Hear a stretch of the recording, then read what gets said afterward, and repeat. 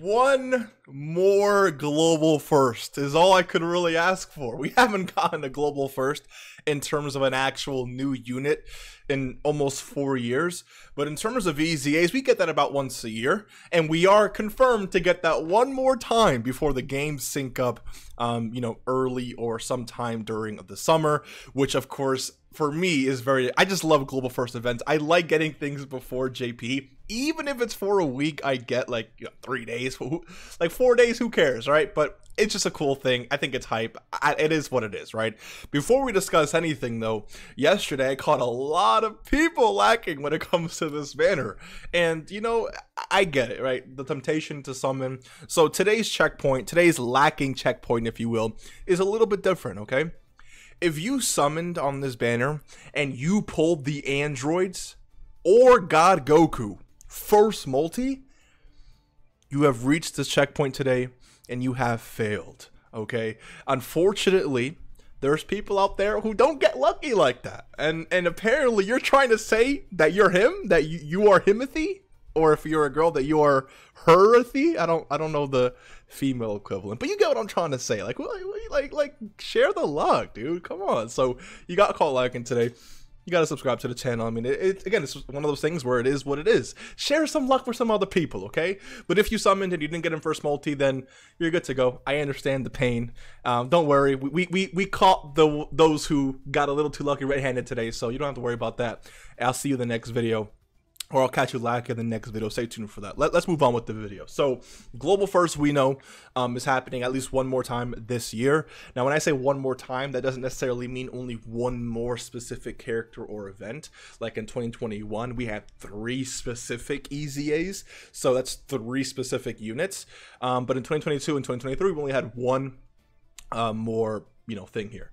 Now, I will say, it does say, the first, we are preparing in-game events, plural, that will be held in the international version first. Now, especially when it comes to Dragon Ball Legends, there's always shenanigans with the pluralization of certain words. So, for example, if you play Legends, you know that the reveals and stuff, or whenever they announce like a new LF character on Legends, it sounds like multiple characters are coming when it's only just one. So this could easily be something like that, just to leave, room for a possibility, of course, but it does sound like at least we're getting multiple things this year. I don't think it's going to be a completely new unit because that will definitely throw off the schedule too much. The last time we got that was back in 2021 with God Goku, of course. So STRUI Goku. I say God Goku because his SSR art is right there.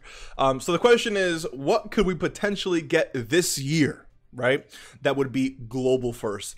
And I'll extend the question to you. What do you personally want to see as the global first? I'll give you a few of my options and picks right here. And I'll keep this to EZAs, but if you want to see like a completely, let's say global can get a free-to-play LR, that's definitely possible because that's technically an event. It is a new character through an event, right? So it doesn't really have to be a summonable character, but it could be like a new Prime Battle or, a new free-to-play character that we get from maybe the story mode, literally anything. Let me know what you want to see.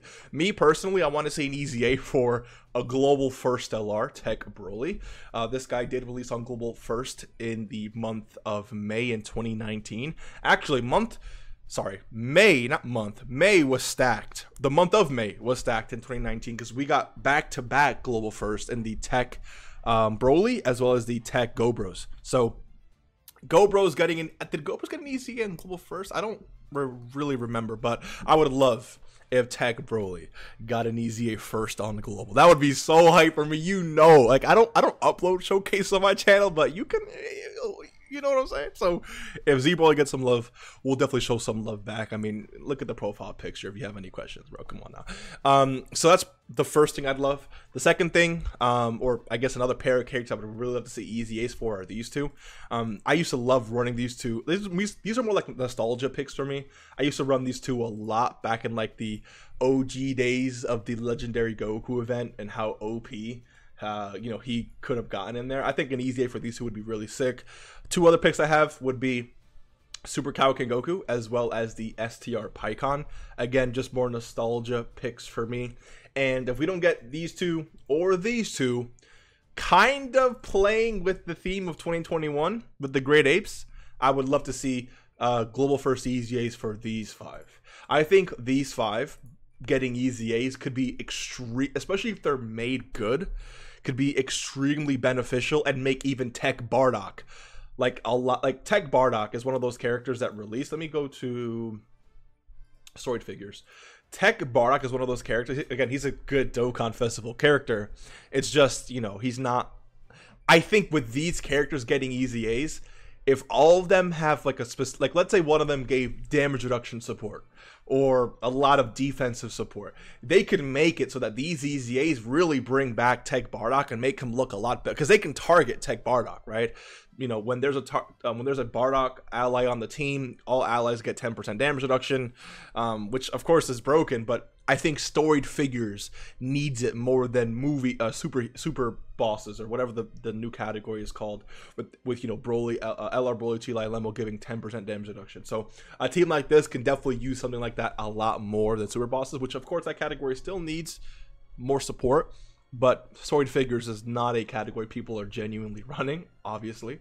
So again, making these characters really impactful, giving each of them a very specific role.